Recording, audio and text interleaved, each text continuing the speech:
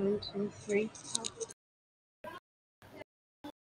Hello, everyone. Today we our have first a speaker from Brown presentations on University. His name is COVID-19 Dr. overview. His Subhatas name is Naga. Dr. Subhatas Naga. First He's an assistant from from Medicine at Brown University. His name is Dr. cardiologist at Subhatas. Providence He's an assistant Medical professor VA of Medical medicine at Center Brown and University. Lifespan. He's a cardiologist at Providence VA Medical Center and Lifespan.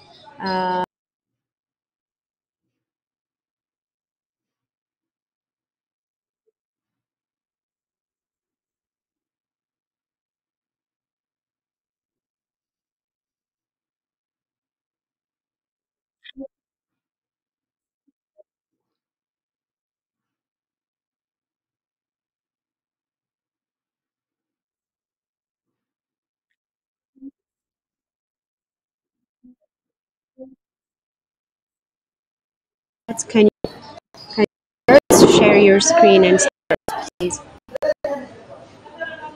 Right. Thank you, Rajesh. My talk will be on an overview of COVID-19 and how it intersects with the cardiovascular system. I'll start with a brief background. I'll talk about the pathophysiology, and then I'll talk about how COVID-19 and cardiovascular system interact, and then I'll talk briefly about prevention and treatment.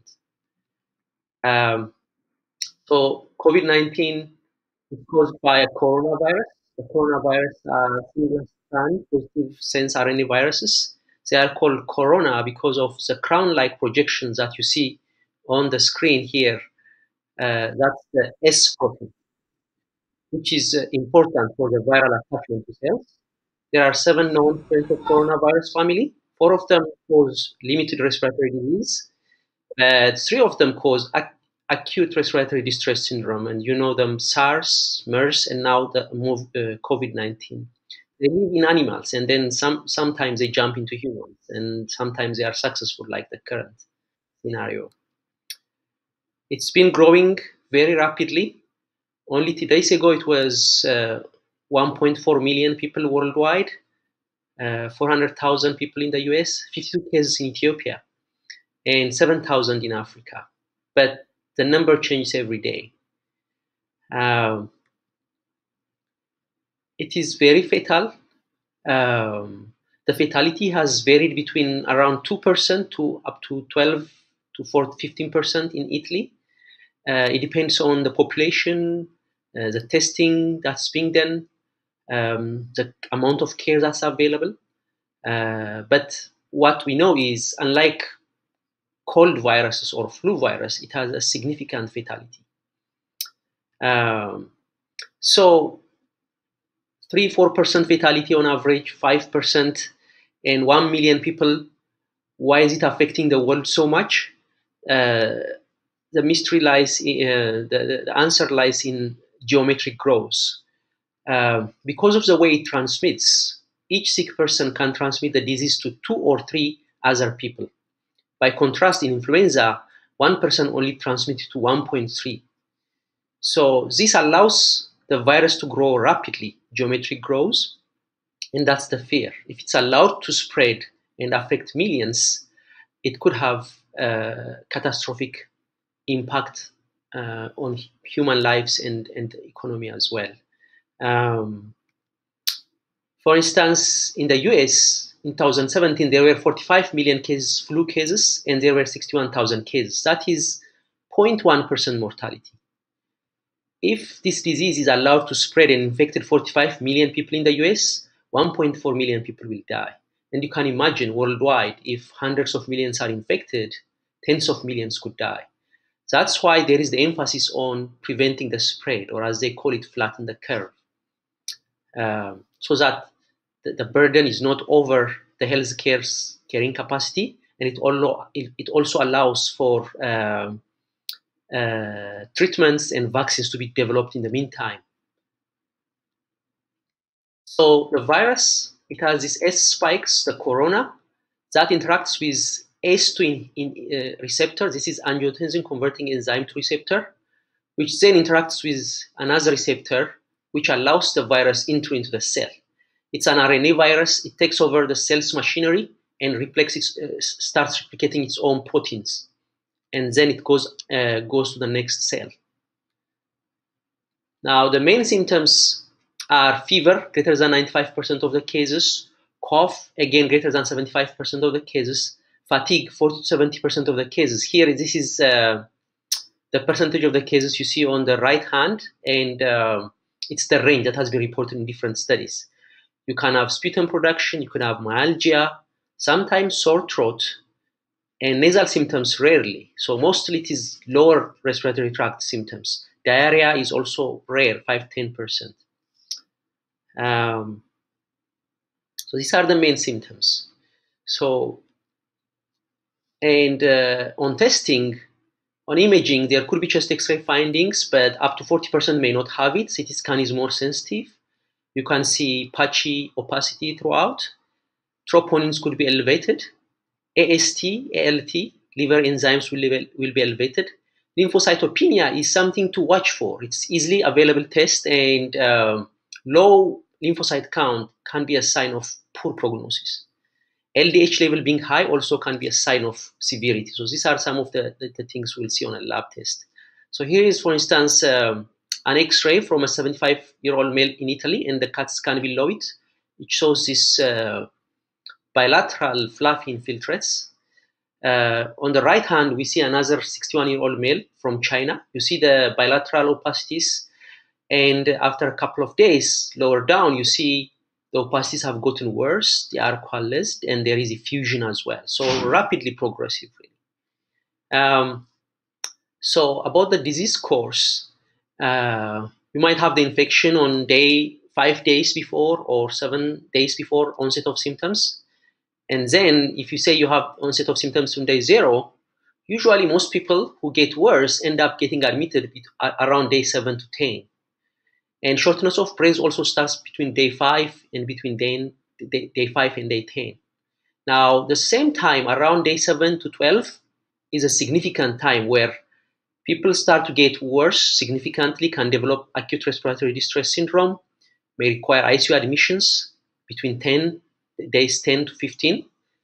And around 15 days, you would know if the person is turning around, is going to get better, or if they are going to get worse and potentially die. So I would say between 10 and 20 is the critical time where you'll see the change. So in general, based on Chinese CDC data, 80% will have mild disease, 14% will have severe disease with hypoxemia and 50% lung involvement, 6% could be critical with ARDS, shock, and multi-organ failure. So what puts you at risk to dying? So what we see in the US data, up to 4,000 people that were seen between February and March. So the light blue is hospitalizations. As you see, it's very similar. In fact, it is higher in younger age groups. But when it comes to ICU admissions, again, similarly, it's lower rate, but again, it's fairly high even in younger age groups, 40, 50s, even in their 20s. But when you come to the mortality, that's the deep blue, you see most of the deaths happen in the older age groups by proportion. So age is an important factor in terms of dying, but in terms of being hospitalized, it makes young people sick as well, and even requiring ICU. Other factors that were noted in those who died are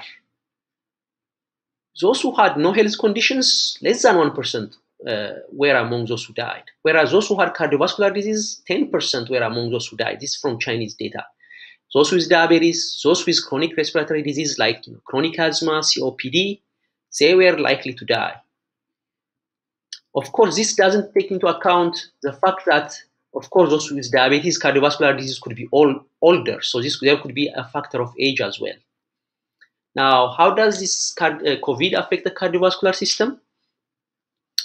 One, the virus can directly infect the vessel walls, can cause inflammation, can lead to plaque rupture, can cause myocardial infarction.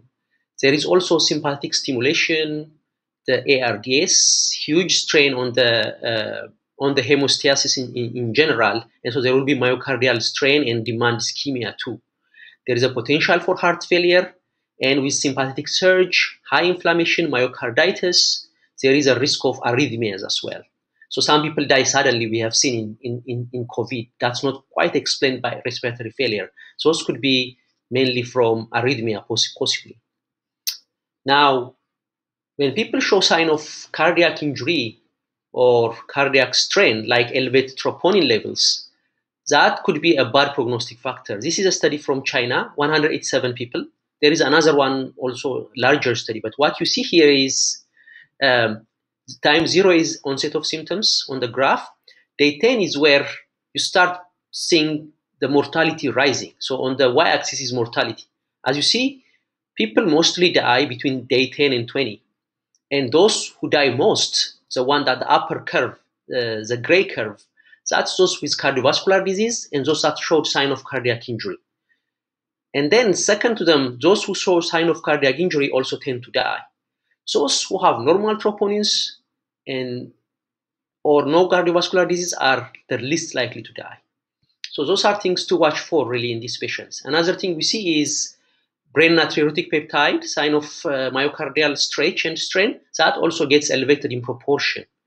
Another factor they show was inflammatory markers like CRP will be higher. And I presume, although they didn't report, ESR will be higher too in these people. Now, this is one patient, for instance, who presented with just GI symptoms. And they found that he has these impressive ST elevations in the chest leads. They were taken to the cath lab. There was no obstruction. Their heart function was reduced, EF of 20%. They required balloon pump support. And so it turned out to be they were having COVID, actually. So there is now a question, taking people to the cath lab has a risk of infection. So when people have signs of pneumonia, when people have signs of COVID, maybe unless they are very unstable, maybe sitting tight might be better is now people are thinking right now.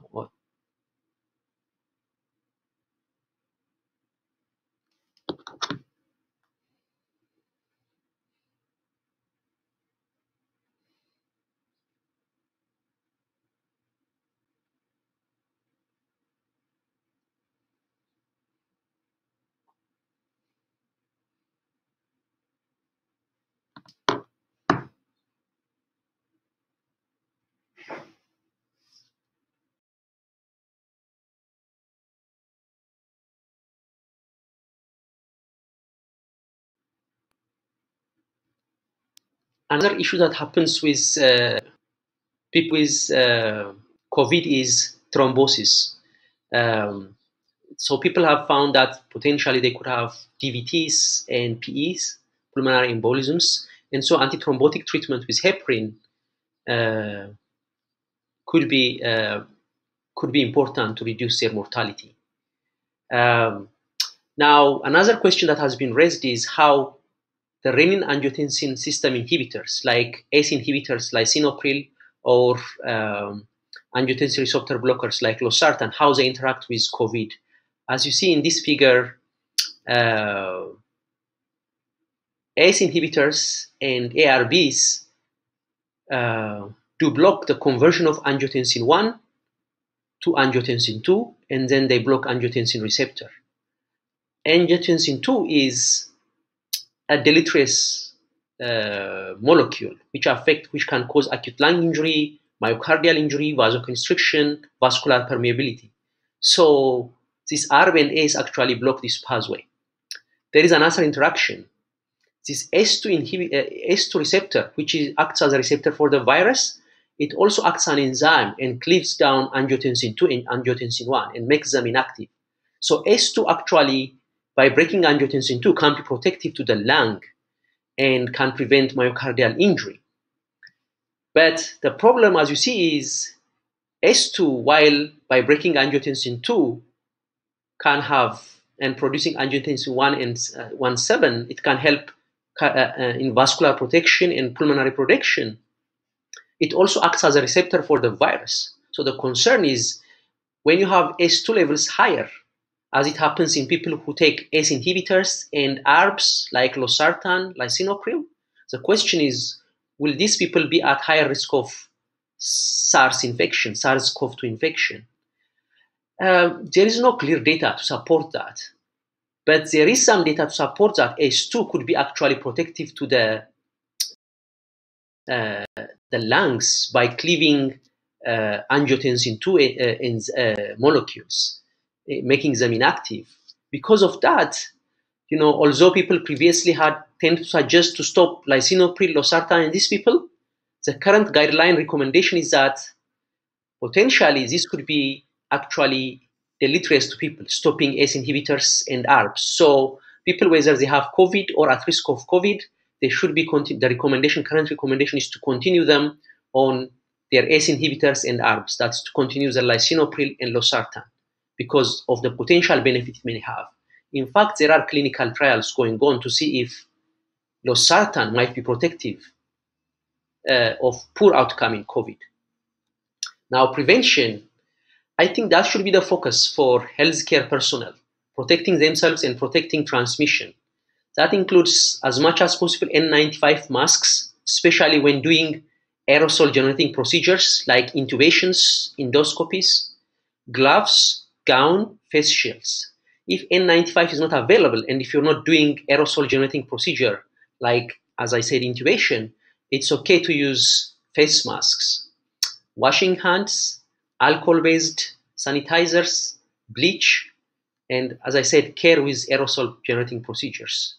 In intubation, that's one of the times where there is a risk of sputtering. This is on the left, you see the rendering simulation showing that if a patient coughs, how it could go everywhere. This is a simulated dye showing how all over the face it can go. And so sometimes covering with a transparent plastic bag during intubation procedure could be helpful.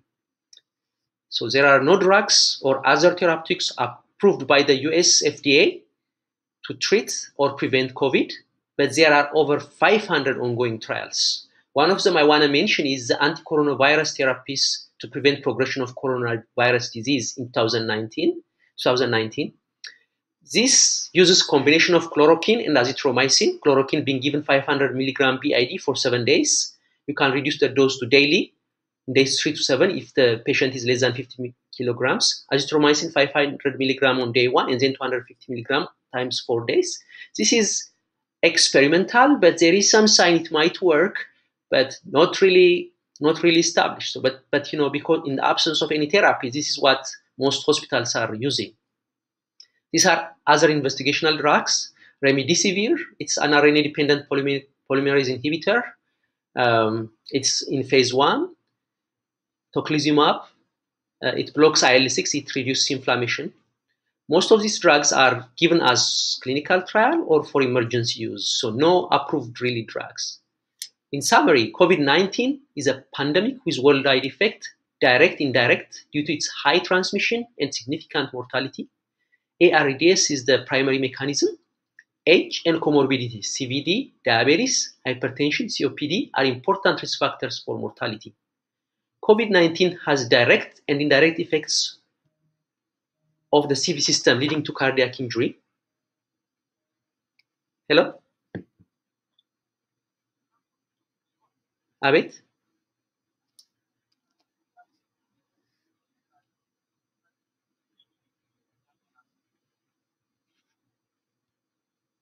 Huh.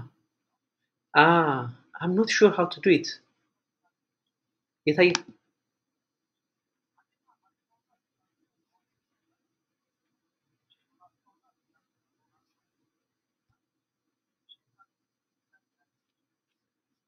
okay, baby logo fargi login larg ተመልሼ እስቲ okay okay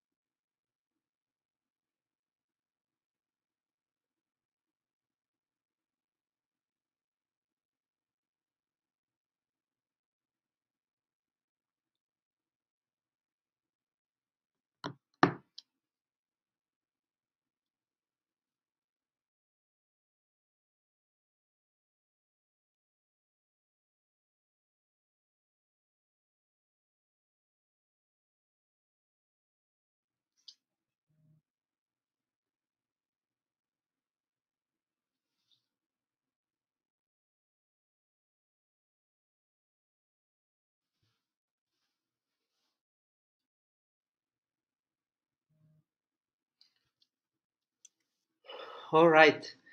Sorry again the difficulty with the technology. I will be talking about COVID-19 and cardiovascular disease. I will start with a background. I'll then talk about pathophysiology and then about how COVID-19 interacts with the cardiovascular system and briefly mention prevention and treatment. So COVID-19 is a coronavirus family. Coronavirus get their name because of the spike they have, as you see on the screen, on the surface, which is S protein.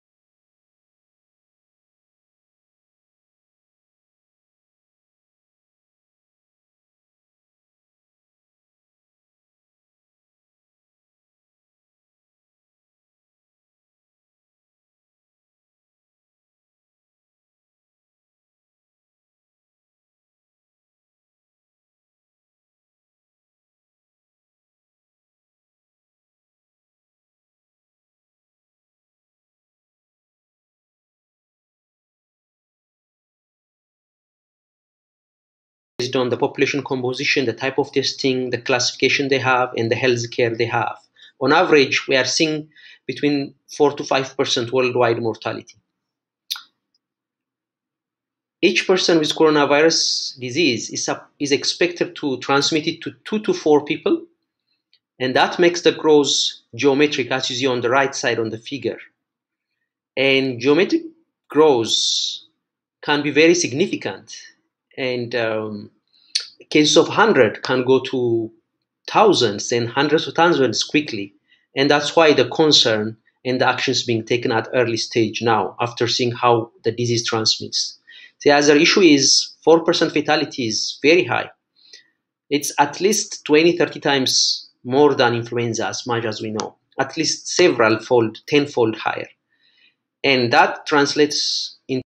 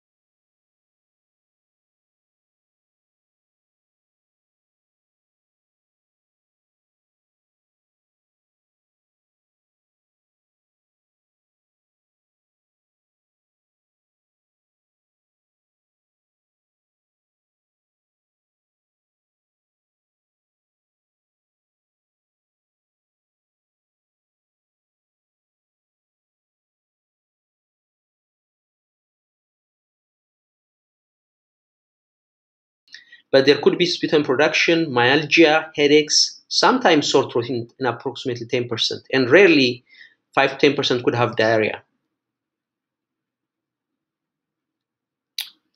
In terms of testing, on imaging, up to 60% will have chest X-ray findings. On CAT scan, you'll see ground glass opacities. Troponin levels will be elevated. It's a bad prognostic marker. Liver enzymes can be elevated. Lymphopenia, I think, is important because it's an easily available test. And if the lymphocyte count goes down, it's been shown that that could be a poor prognostic outcome. So that's something we can watch for. Potentially, LDH could have similar prognostic value too, but not as much as lymphocytopenia, as much as we know now. Here is an X-ray of a person from Italy, 75-year-old, presenting with shortness of breath and this bilateral reticular ground glass opacities. And you see it on the CAT scan too. And then on the right, we see someone from China, 61-year-old, where they have this bilateral airspace disease and fluffy opacities. They get coalesced and increase in a couple of days with effusions as well. So very rapidly progressing disease.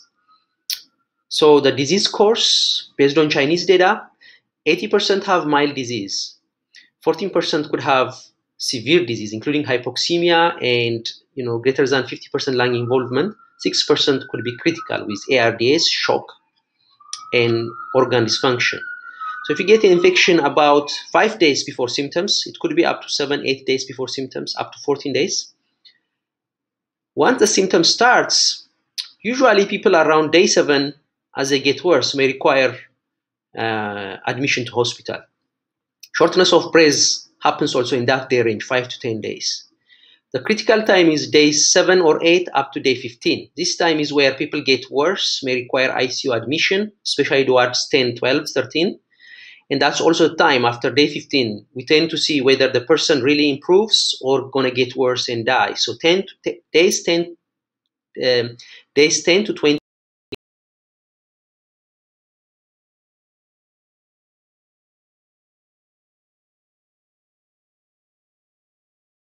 critical.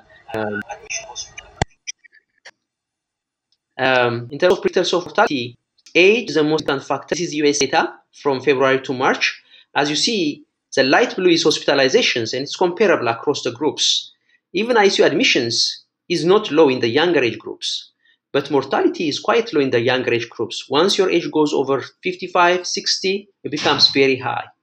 So that's the take home, really. The younger age groups also get really sick. They can go to hospital. They can be admitted. They can need ICU, but they tend not to die.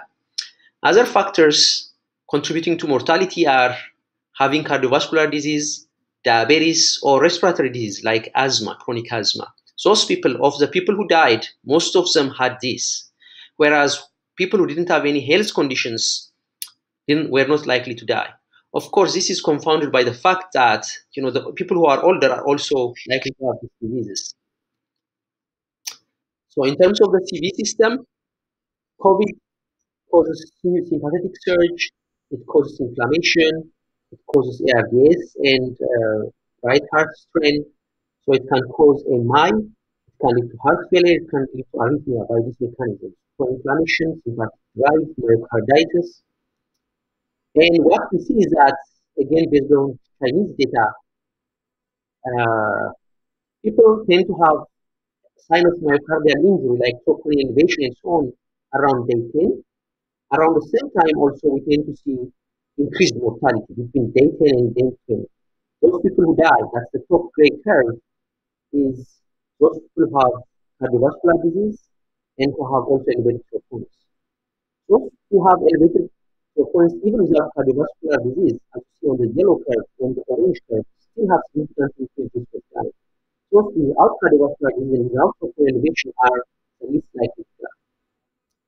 And this correlates also with brain atherosclerotic peptide levels. So this, for instance, a person presenting with GI symptoms found to have elevations on EKG and taken to cath lab, there was no obstruction. His cardiac function was very reduced, required balloon pump, and was found to have COVID. So this is one presentation. The other one to watch for is thrombosis. It could be venous thromboembolism, it could be pulmonary embolism, and so anticoagulation could be something to consider. In fact, D-dimer elevation has been shown to correlate strongly with survival. When heparin-based products are not feasible, I think, this is personal opinion, using aspirin with technically like 300 full dose aspirin, 325 milligram of aspirin will still be helpful because we have seen it's useful in thromboembolism in post-surgical patients. Now,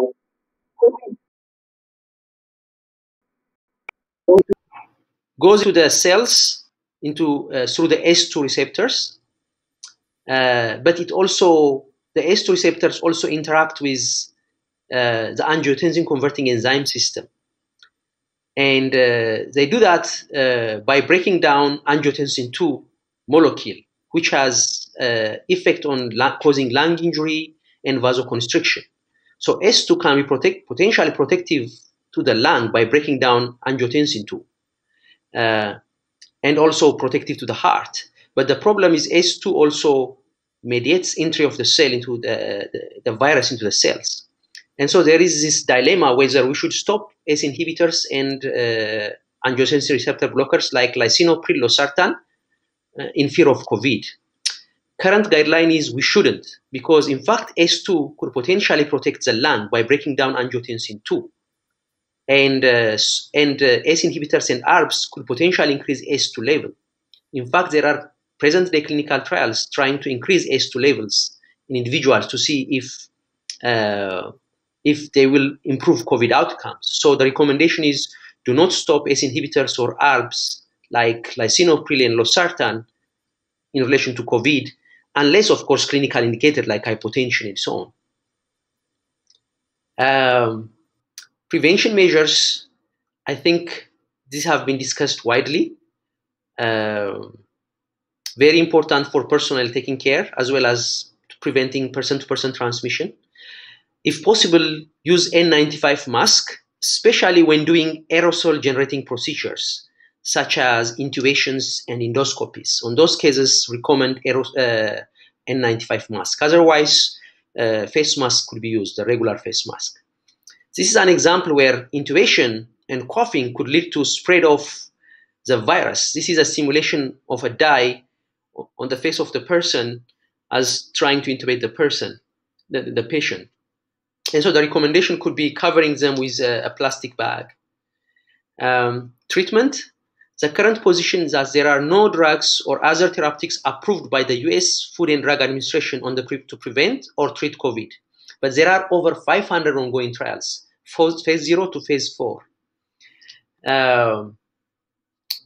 And I will mention just one, that is the anti-coronavirus therapies to prevent prognosis of coronavirus disease 2019. This trial is using chloroquine and azithromycin. Chloroquine 500 milligram BID 7 days. And you can do 500 milligram daily in days 3 to 7 if the patient is less than 50 kilos, combined with azithromycin, 500 milligram day 1 and then 250 milligram daily for 4 days. And so we'll see the result. But there are some conflicting data, but there is hope that this could work. And there is also some animal and small scale data that it could work. Other investigational drugs include remdesivir, which is only investigational, but it can be used in charity, as emergency use drug as well on charity basis. Chloroquine, tocilizumab is not. I don't think is really available. So I think the main focus will be chloroquine and azithromycin, and these are used as emergency drug use, really, not really approved. So in summary, COVID-19 is a pandemic with worldwide effect, direct and indirect, due to high transmission and significant mortality. ARDS is a primary mechanism. Age and comorbidities, mainly CVD, asthma, diabetes, are important risk factors for mortality. COVID-19 has direct and indirect effects on the CV system, leading to cardiac injury, and this also has prognostic significance. There are ongoing trials. And I want to mention practical measures. One is focus on limiting transmission. To care with aerosolizing procedures, things like high flow oxygen over 6 liters, or bag mask ventilation or intubation. You can try chloroquine plus azithromycin on trial basis. Consider anticoagulation or using full dose aspirin in these patients to prevent DVTs. And watch for low lymphocyte counts and potentially high ASR levels. That could be a sign of poor prognosis. Check EKGs, especially if you are giving chloroquine azithromycin to monitor QT interval and also for the QT complications. Now, if the patient is getting worse, and even if you're not going to intubate the patient or put them on mechanical ventilation, you could ask the patient to lie on their face down while having oxygen, and potentially that might improve their oxygenation, something to consider. If there is the chance to intubate a patient, consider early intubation. So that's another one. And then RAS inhibitors like lisinopril and losartan should not be discontinued other than for reasons, for clinical indications like hypotension, shock, and so on. They should not be discontinued. And so that's my talk. Thank you.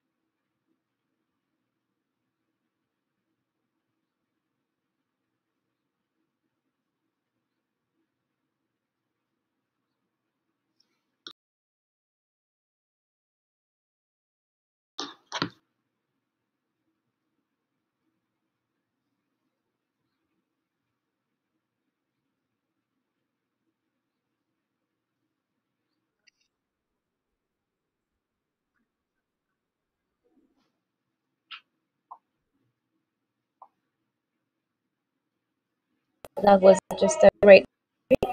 Can move to Dr. Saifa, and then we'll entertain and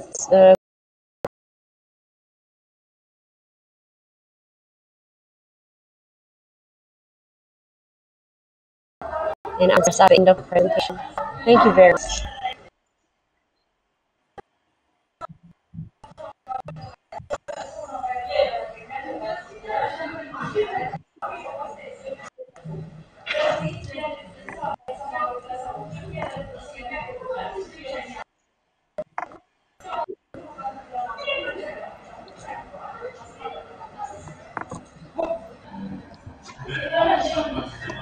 Can you see my screen?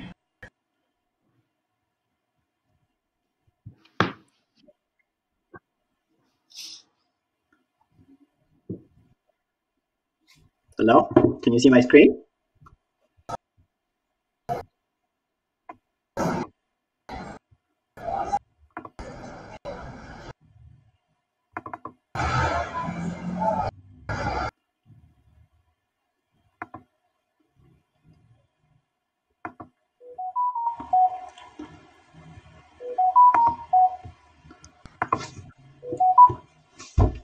Hello? Can you see my screen? Okay. How about now? Can you see it? PowerPoint 10? Okay.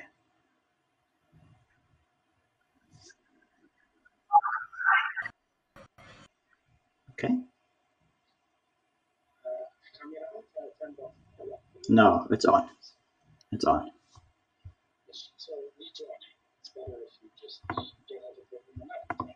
Okay.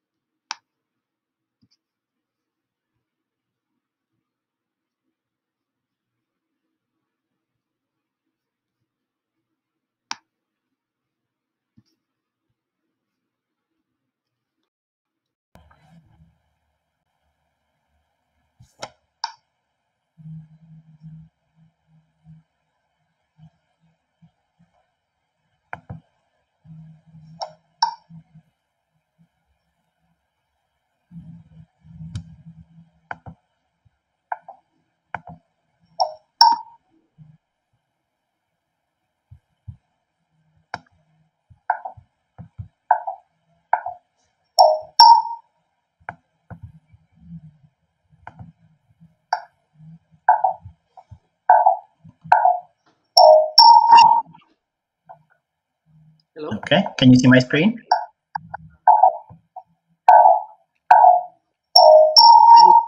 Sorry. Okay. Akumialo. Okay, can you see my screen?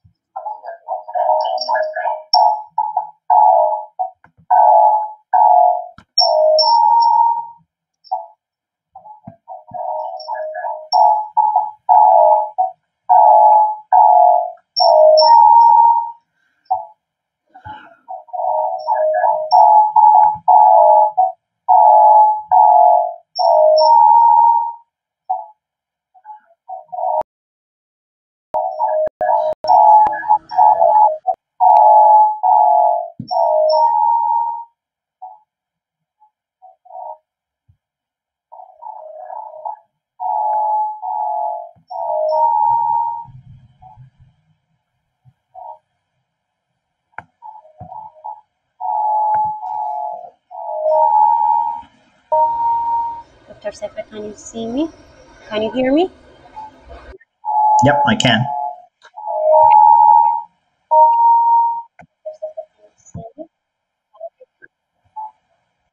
Yep, I can.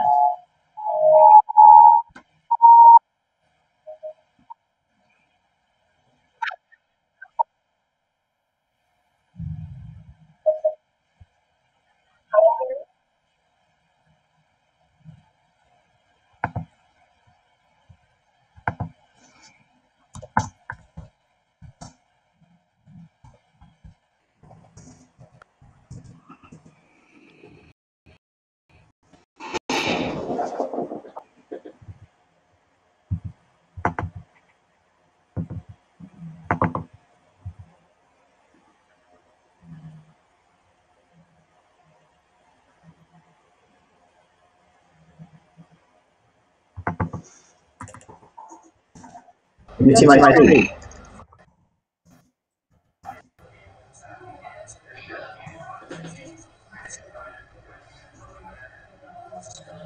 Yep, you can. Now it's time. You can speak.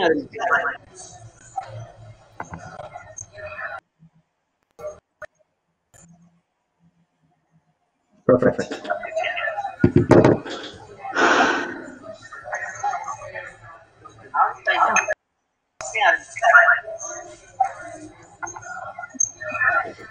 We can see your screen now. Okay. Okay, Dr. thank Saifa, you, can you proceed, everyone. please? My name is Saifa Ahmed from Washington, D.C. Proceed. We can see your screen now. I'll be talking about a combination of logistics as well as some critical care concepts about COVID-19. Yes.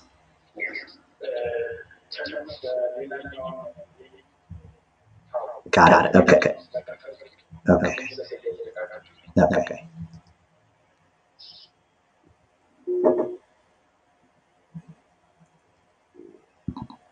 Okay. So I'll be doing a combination of logistics and critical care.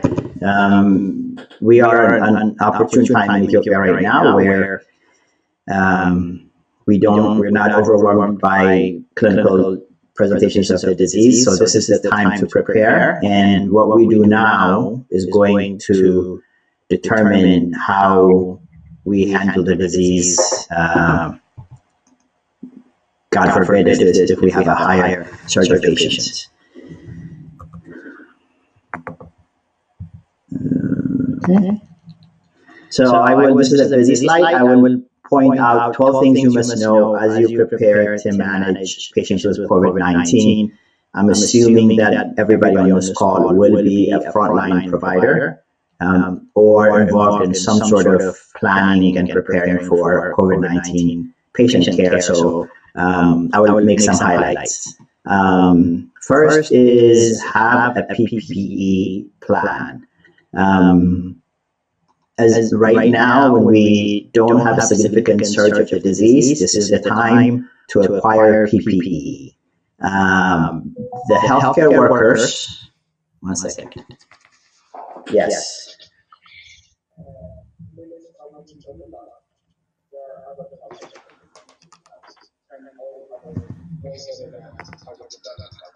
Okay.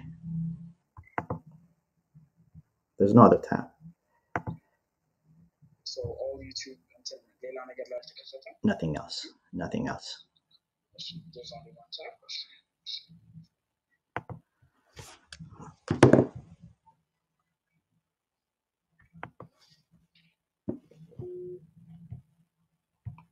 Okay.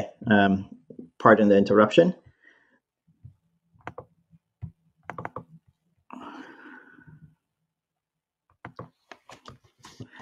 So it's very important to have a PPE plan. Not only having a PPE plan, but also knowing how to put on and put off PPE is we're finding out is critically important. It's called donning and doffing. There's plenty of videos on YouTube. So healthcare providers should look at those donning and doffing and follow the procedures to the T. We're seeing people come out with gloves and touch other things or touch their face. So appropriate learning of how to do donning and doffing is critically important.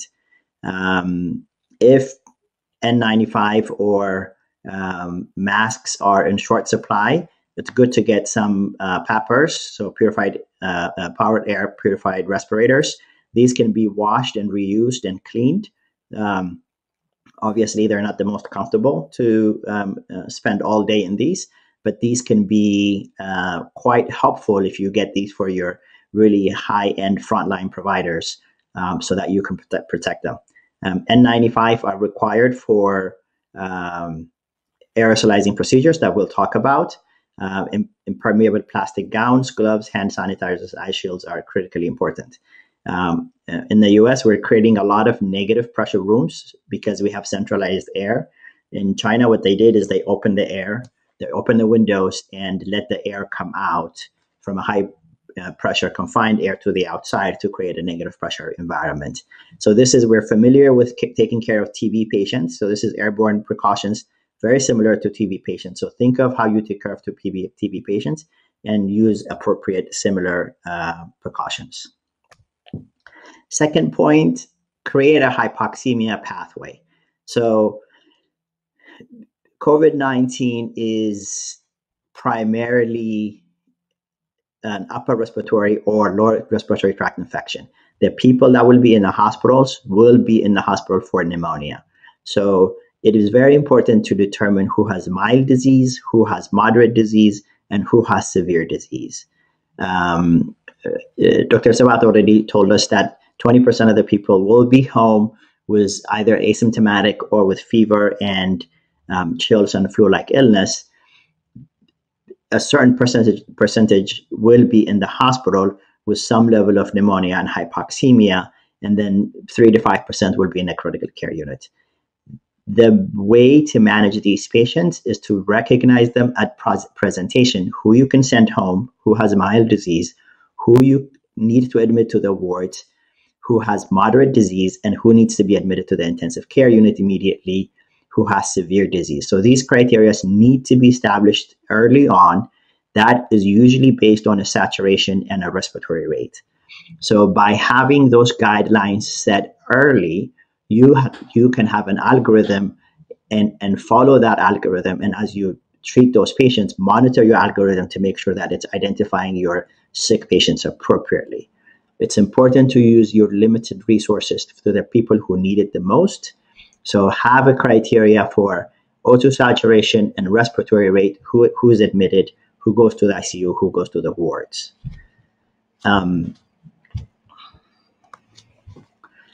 The next point that we must know is that different levels of oxygen support should be available for different levels of disease. So oxygen saturation monitoring is key in the management of patients presenting with acute symptomatic COVID-19 infection. So a small pulse ox or whatever kind of pulse ox that we have is going to be the critical issue, the critical tool for triaging of patients. That plus the respiratory rate. Of course, in addition to your clinical signs of patients who are in respiratory distress, using accessory muscles, speaking in short sentences, gasping for air, all of those clinical signs. But the algorithm has to be based on who has mild disease, moderate disease, and severe disease. The nasal cannula can provide from 1 to 6 liters of oxygen. Each liter of oxygen provides about 3% on average of oxygen. So a 6-liter nasal cannula can provide 40% FiO2. So for your patients with mild disease, you want to put them on a nasal cannula, maintain their saturation above 92%, and titrate their oxygen from 2 to 4%. For the patients who do not tolerate your nasal cannula, you want to put them on a non-rebreather mask. So the non-rebreather mask that you see here is what you want. This has a closed system. This bag has to be filled, and it provides 10 to 15 liters flow of oxygen. The non-rebreather can provide FiO2 between 60 and 90%. We consider the 60% FiO2. And so it's an escalation from your nasal cannula. So for the patients that you cannot maintain a saturation and an acceptable respiratory rate, you need to put them on a non-rebreather mask. Again, the goal is to rescue patients early before they have prolonged hypoxemia, prolonged work of breathing, and then before they deteriorate. Masks such as the oxymask that you see here should not be used as much as possible, because as you see, they have these openings, and when the patient coughs, there can be a significant amount of aerosolization. The high-flow nasal cannula that Sibat mentioned here can provide up to 100% of oxygen with a nasal mask. We may not be using these, but these are definitely cheaper than using a ventilator. The high-flow nasal cannula has several benefits in addition to the patient being able to breathe. There are some concerns about aerosolization with non-rebreather mask, but a lot of guidelines are recommending that if you put a face mask on the patient or put a non-rebreather mask on the patient, it actually reduces the amount of aerosolization. And a lot of hospitals are using high-flow nasal cannula to avoid intubation. CPAPs and non-invasive ventilation are not recommended because of the high aerosolization rate and because they are an open loop system. In Europe, they're using these helmets to create a closed loop system. We don't have them here in the US, but we are not using CPAPs and non-invasive ventilation because of the open air, high aerosolization risk. The next point I want to make is avoid prolonged hypoxemia and work of breathing. So what we're seeing is patients who present who have an increased work of breathing have a high inflammatory state and a high work of breathing that leads to a cascade of worse inflammation. And then at the time of intubation, a lot of patients are having acute decompensation and even coding upon induction. So we want to capture patients early. We want to titrate nasal cannula to non-rebreather. Ideally, if we can get it to high flow quickly so that patients are not desaturating on nasal cannula with low sats for a long period of time with increased work of breathing. The one strange thing about COVID-19 pneumonia is patients can have significant hypoxemia with low O2 sats and high respiratory rate, but they will tolerate it. They will sit there and speak to you. So the assessment of the work of breathing is critically important. So the patients who have increased work of breathing should be quickly escalated to higher levels of care, as opposed to patients with mild work of breathing or who are not in synchronous work of breathing can be treated with oxygen titration. Dr. Sabat mentioned that there's a trial out of China where they took patients with desaturation and had them lay on their chest, what's called now the awake proning protocol, and turn from side to side. And a lot of places, including ourselves, are seeing some success in that. Patients do feel better.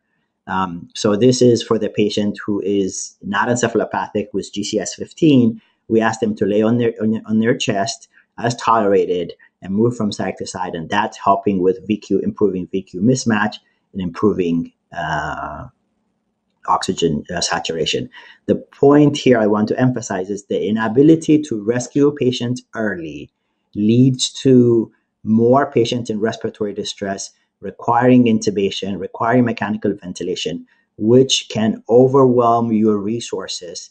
And then what we're seeing in some places, unfortunately, where there's more patients than there's ventilators happens. So as much as possible, we want to have a protocol and a pathway where we rescue patients early that can be rescued and don't have to proceed to intubation by giving them different kinds of oxygen support.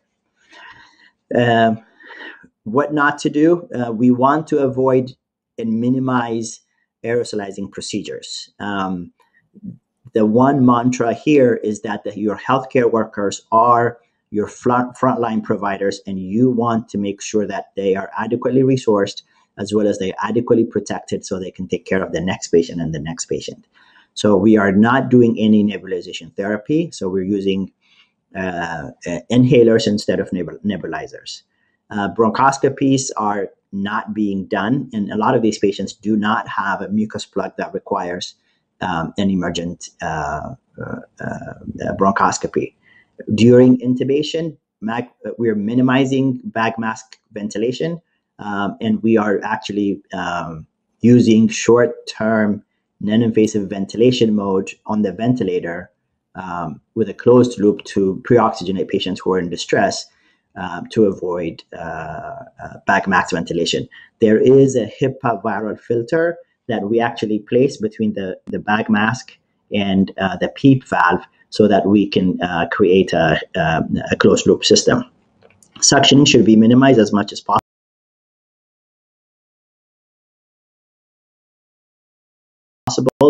Intubation is tricky. Dr. Sabat also tells us during intubation, we want to minimize as much aerosolization and exposure as possible. So video laryngoscopy, if available, is preferred over direct laryngoscopy because it creates some level of distance between the patient and the intubator. The different kinds of covers between the patient and the intubator that are transparent are being used. Those are good. The person who is the most senior should intubate because we want to minimize the amount of time that it takes to intubate a patient and to minimize the aerosolization. So this is not the one where we want the youngest person to go in and try intubation.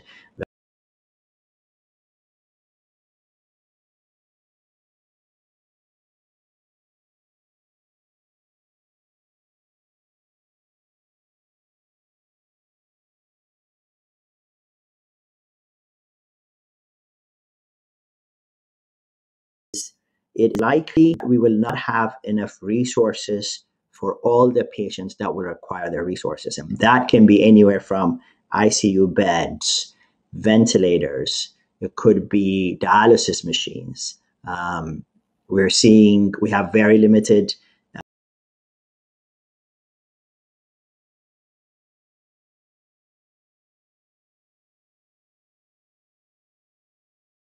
ECMO capability. So decide early, not in the middle of crisis, who are most likely to benefit from these high-level resources. And there's a beautiful article in the New England Journal of Medicine from March 23rd that I think people who are working with this should read.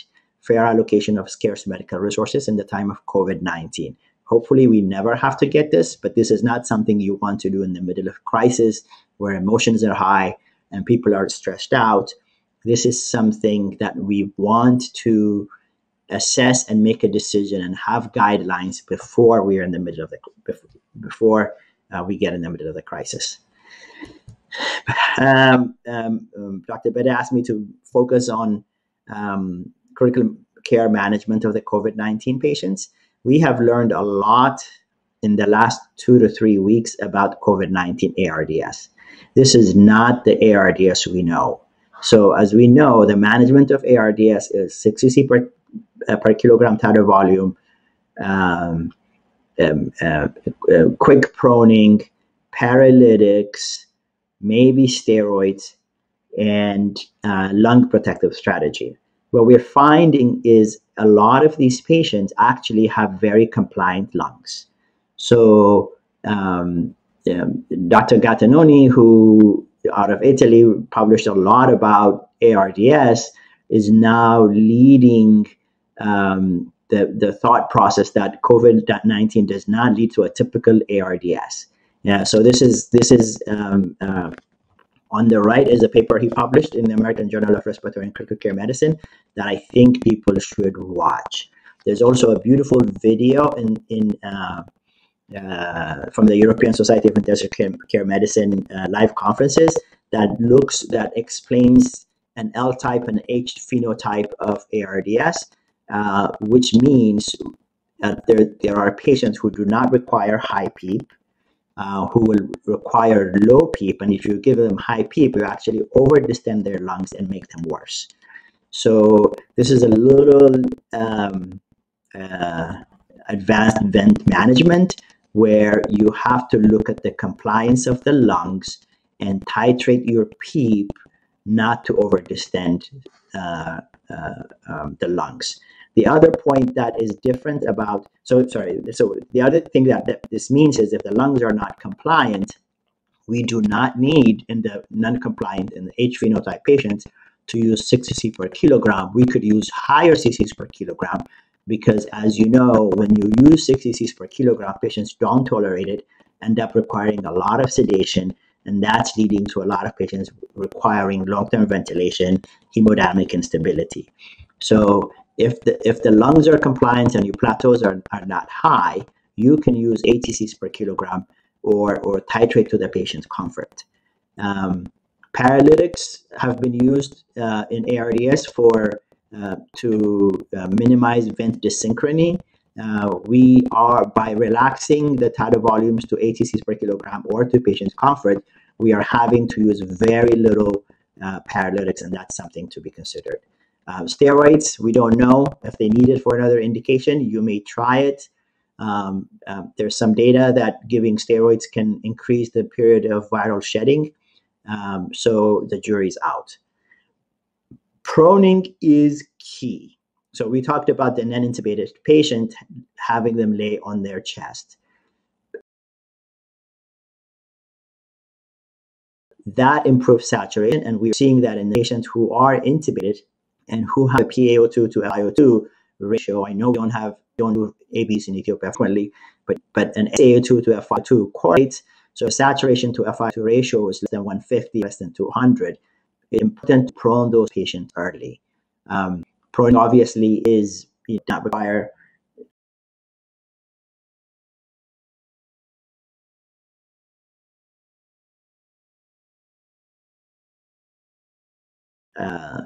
technology, but does require coordination of efforts and do it systematically in a safe way. We prone patients. There's a YouTube video that I put the link here that you should watch and train your nurses and the intensive care units on how to prone. And this just requires a coordination and putting patients supine. And, the studies initially were 16 hours prone, 8 hours supine. But what we're finding is that patients do require to be prone for COVID-19 for 24 to 48 hours. And as their PF ratio or saturation to FiO2 ratio improves, then you can supine them. And this is the most helpful in terms of improving your oxygenation. Whether it has survival benefits, we will see is to be seen in the future. Fluid administration is tricky. Obviously, for sepsis, the recommendation is 30 cc's per kilogram of fluid bolus administration. In these patients, that should not be done. The lungs causing pulmonary edema in the setting of severe hypoxemia can only harm the patient. So we're doing 500 cc boluses at a time, monitoring response and monitor the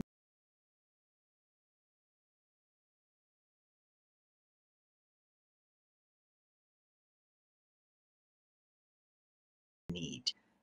We want to avoid pulmonary edema, but we don't want too dry. So we want to make sure that patients having a urine output, 0.5 cc per kilogram, adequate urine output.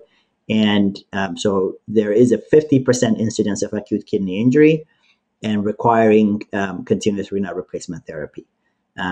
So in environments where dialysis is limited, we want to be very judicious about fluid administration and no large boluses without assessment of hemodynamic status.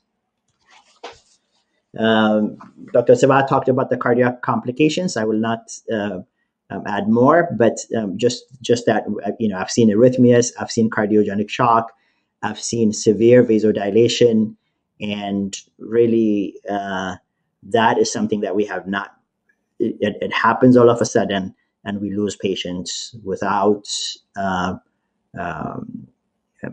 with all attempts not being successful in rescuing these patients.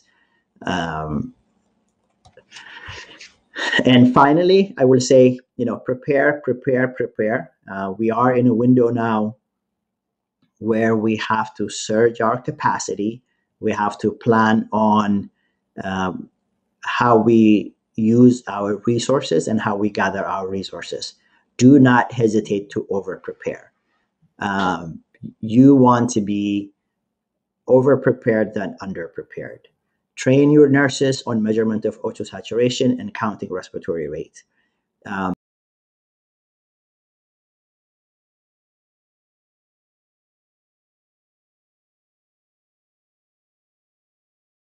Identify your patients that you can send home quickly by using non-complicated, respiratory rate and O2 sat triage process. Who you need to send home, who you need to admit to the wards, who you need to the ICU.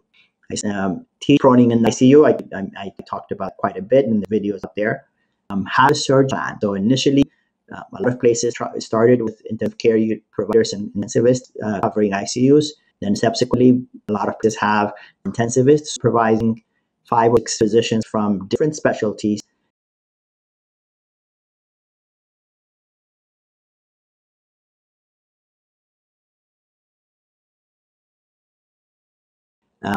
Who are supporting that intensivist. So healthcare workers may all be forced to treat pneumonia and ARDS, respiratory failure secondary to COVID-19. So focus on teaching and preparing everyone early. In China, as you know, they built a hospital specifically for COVID-19. Healthcare for other diseases has to continue. So cohorting can work to make sure that hospitals don't become places where patients come in and get for other reasons and get COVID-19 infection. So cohort, some hospitals could be dedicated COVID-19 hospitals, or some wards can be dedicated COVID-19 hospitals. So it's important to separate COVID-19 patients and other patients. Many things can be done as outpatient, and many things can be done using telemedicine, even phone, like we are now, where patients call and get advice from calling centers as opposed to coming to the hospital if they don't need to. The goal is not to be wrong. The goal is not to be wrong. It's not to be right. What do I mean? The goal is, it's like crossing the street. You don't want to you want to be right all the time, 100% of the time.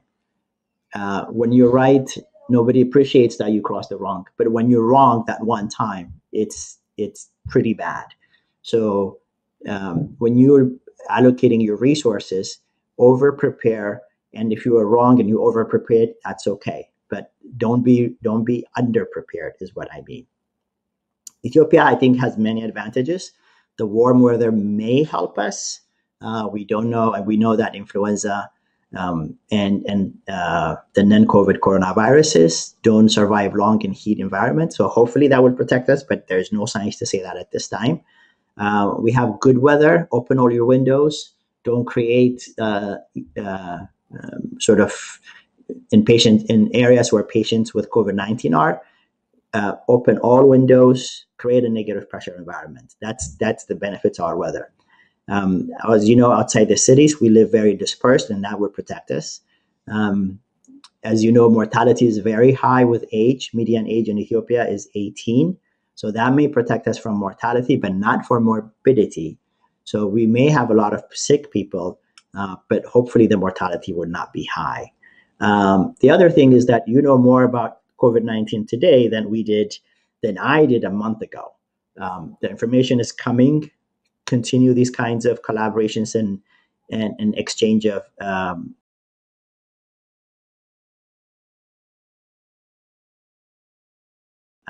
ideas and share. Technology now allows for free flow of information. People that are following the COVID-19 literature, it's coming daily, weekly, it's changing. So follow it and adjust your practice. For instance, testing a month ago, a test was taking 5 days for us to come back. And for 5 days, we would leave patients in a negative pressure room under isolation. Now tests are coming back within 3 days. Tests are being developed for point of care testing. So that the ability to have quick testing will really help you utilize your resources appropriately. So these are some of the advantages we have, and we should maximize on them. And this is not to say to scare anybody. It's to prepare and not to panic is the key. We will persevere, and I'll take questions. Thank you.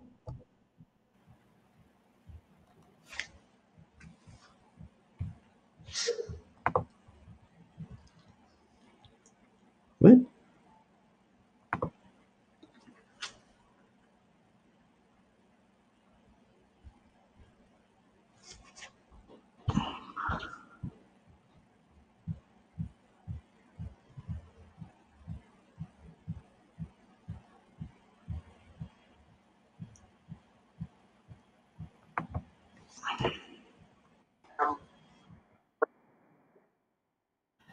Thank you. Yours as well.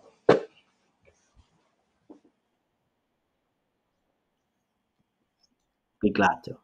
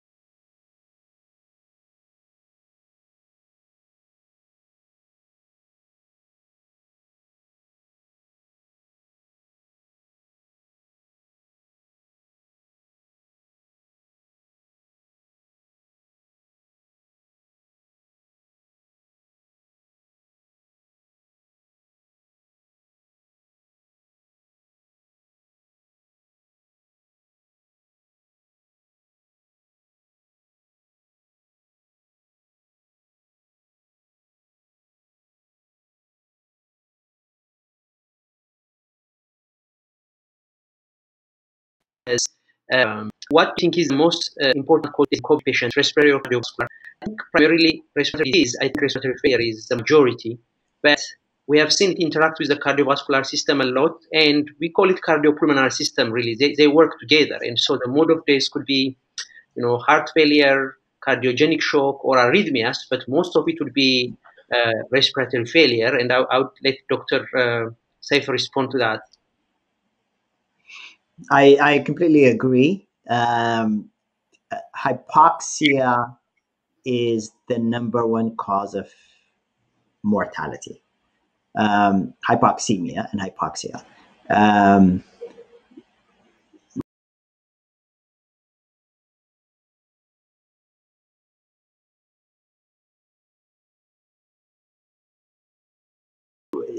By the patients who deteriorate on the ventilator, you can provide 100% of O2.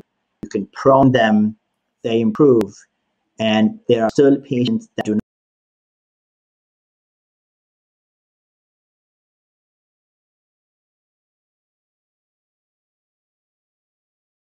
not improve 100% of O2 and on with proning. So we have some patients that have been escalated to the extracorporeal membrane oxygen ECMO or lung bypass machine due to severe hypoxia. But as you know, that is also a very limited resource. So I would say it's hypoxemia. The cardiovascular mortality is very strange, and we don't have a good method yet, as Dr. Savat mentioned. There are conversations about doing screening echoes. I know in Ethiopia, point-of-care ultrasound is becoming popular, at least in the tertiary hospitals. So doing some kind of screening bedside echoes, maybe Dr. Savat, you can comment on that. What early studies are showing is by echoes, patients have some level of RV strain, which is not unexpected given that they have severe pneumonia, hypoxemia, pulmonary vasoconstriction, causing RV strain. It's not clear if that's the cause of the cardiovascular mortality, and if giving inotropes can support these patients with RV dysfunction. I've seen atrial arrhythmias, I've seen ventricular arrhythmias. So the cardiovascular outcomes are very complex, and we haven't been able to screen which patients are high risk and how we can screen patients early and plan for it. Dr. Savat, if you'd maybe have any extra comments about screening, point-of-care ultrasound or something? Yeah, I think I agree. I agree with what Dr. Saif said about hypoxemia. I think that's the main thing to really watch for in our resource limited setting. As Dr. Saif was talking about the logistics, really important to make sure we have these small pulse oximeters as much, have them readily available as much as possible. Because if you leave someone hypoxemic at 60-70% saturation for several minutes to hours, then they will have significant damage to the cardiopulmonary system, and it may be irreversible. And so trying to test as many people who come with shortness of breath, increased respiratory rate, to pick the ones that require oxygen supplementation is important. And, as Dr. Saif discussed, escalated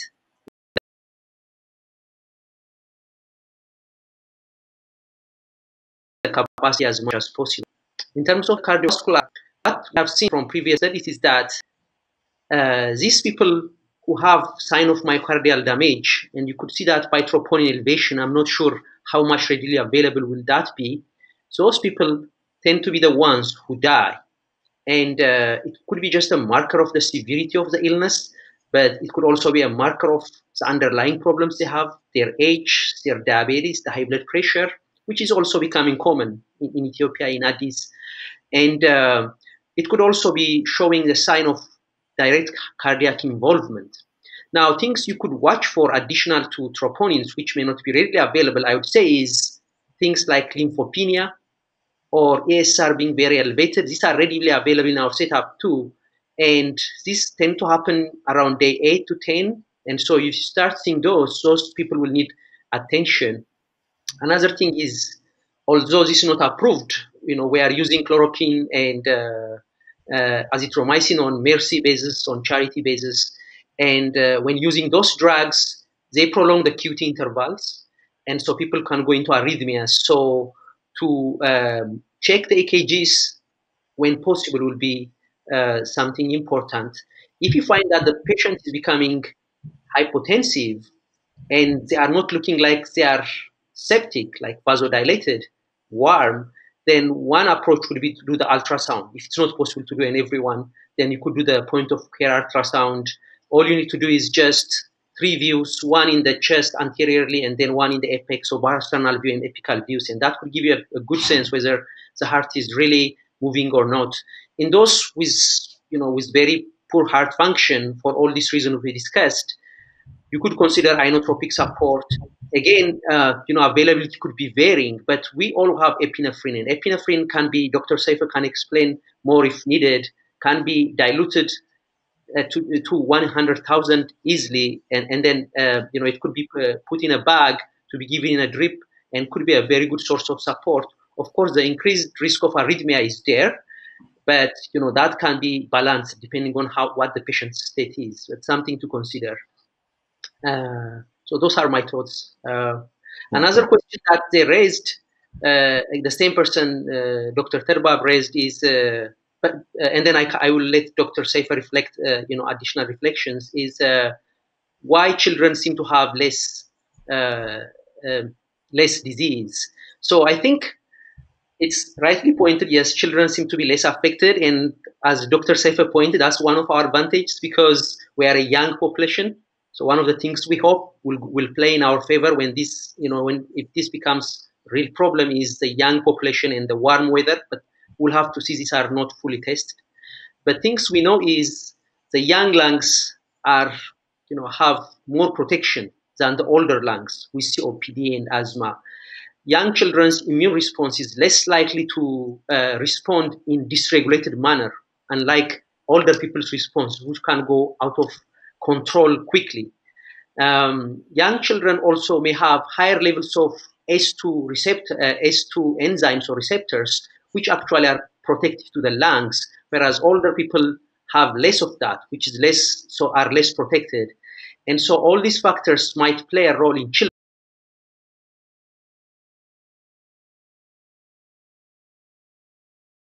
But it doesn't mean they don't have infection. They could transmit the infection. So all the care should give to children as well to make sure infection is not transmitted. But at least from what we've seen so far, they are less likely to be seriously affected. But we have seen infants and young children die. So I think the protection measures should be the same for both reasons. One, they could have poor outcome. Two, they could transmit the disease still. But the main thing is that they have these healthy lungs with high S2 levels and also less likely to overreact. Their immune system is less likely to overreact. And I will see if Dr. Saifa has more comments on this end.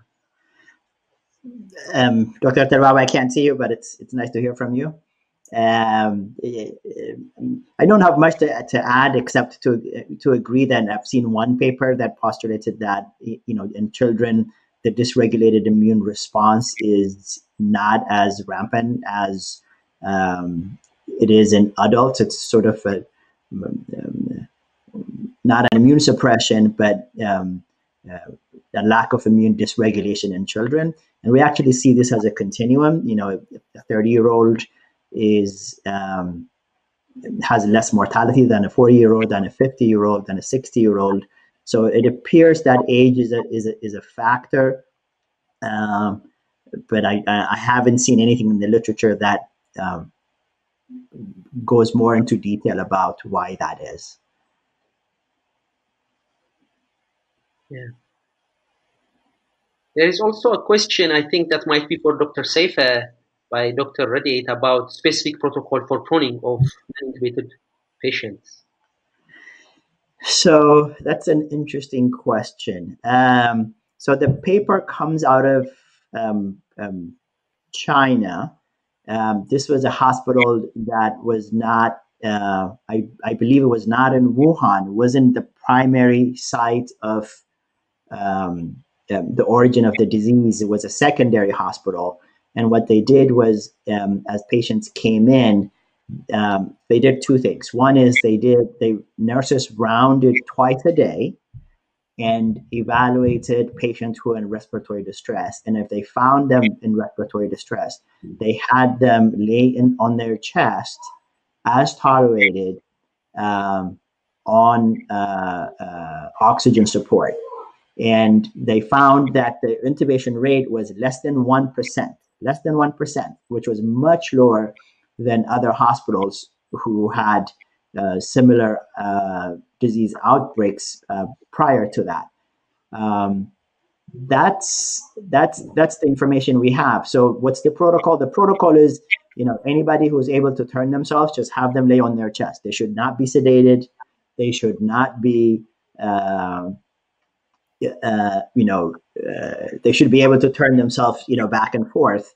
And so that's what was done, and the numbers look good. The explanation is that somehow improves some VQ mismatch.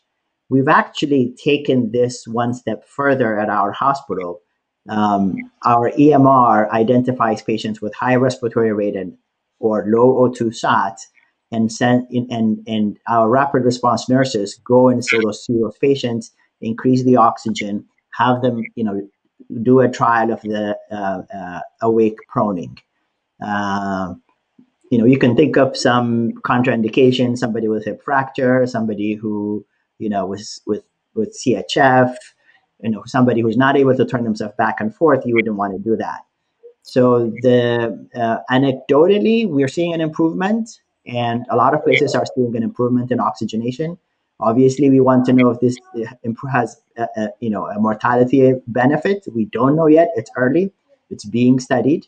But in places like Ethiopia, this is something we should do. And I think the protocol that identifies patients early, again, I can't emphasize enough, as Dr. Sivat said, have some pulse ox, teach nurses or make nurses and frontline providers count the respiratory rate. It's simple. In a lot of places, we assume somebody's breathing normal. A lot of hospitals have jokes that everybody's breathing 20 or whatever the number is for that hospital. But this is a time where we need to count how fast a person is breathing, assess their work of breathing, and triage based on that low-tech assessment that can be done by, not even physicians. It can be done by nurses, by anybody, frontline providers. So having a pathway of identifying patients early, that you give them the appropriate level of oxygen and try awake proning is probably the best strategy for a place like Ethiopia.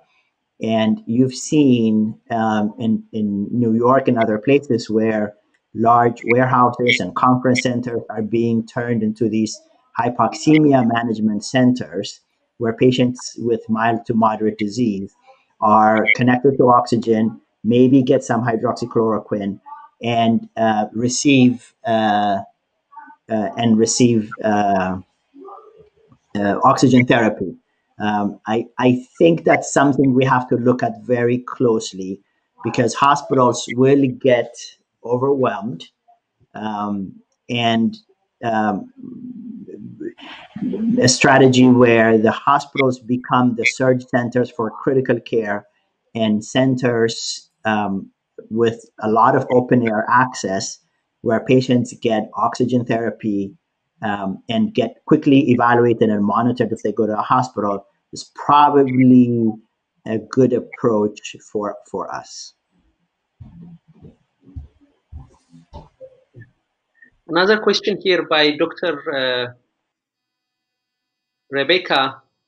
Do you have any recommendations? A question by Dr. Rebecca about recommendations on how to prioritize patients requiring mechanical ventilation in situations where several requirements for several require and there is shortage.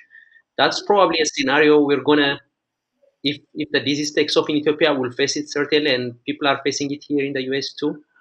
I was just hearing about protocols hospitals are making, deciding on who they will prioritize.